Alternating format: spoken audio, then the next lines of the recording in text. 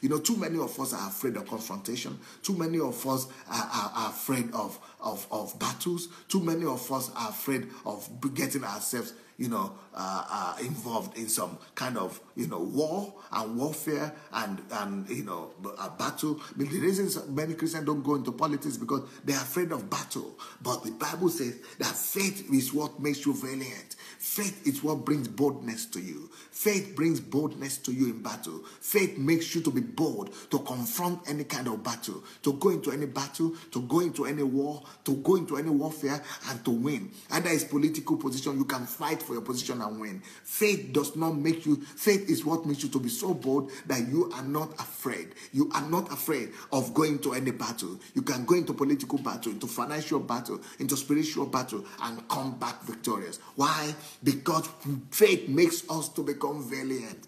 To become valiant in battle. You could become victorious in battle. You become, victors in battle. You could become bold. You could become defiant in battle. That is what faith does for you.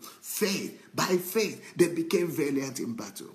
And then it goes on and says, by faith, they turned to flight the armies of the aliens.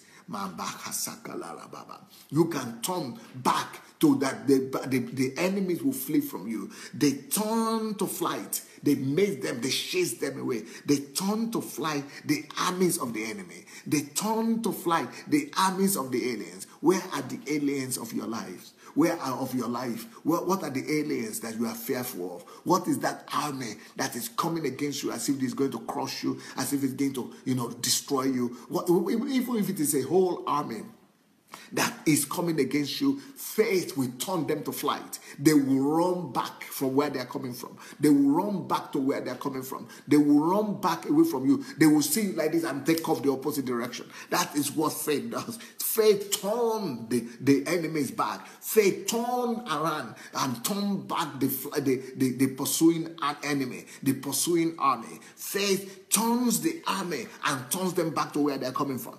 By faith, they turn to flight the armies of the aliens. What are the aliens that are coming against your land? What are the aliens that are coming against you? What are the aliens? Who are those armies? Where are those armies of those who are coming against your life, your destiny, your family, or whoever whatever they are attacking, your business, your destiny, whatsoever they are attacking? Faith in God, your faith in God, by standing strong in God, the armies will basically turn around and run for their lives. That is what God will do. God will cause them to hear some noises from somewhere that will cause them to run away. God will cause even if necessary, if need be, God will cause, fire to fall down from heaven for them to run for their lives. Or will cause stones to come down from heaven and fall upon them until they run for their lives. These were all done by faith. Faith in God makes God's power to be released. Faith in God makes God's resources abundant. Faith in God makes us to see his muscle and his strength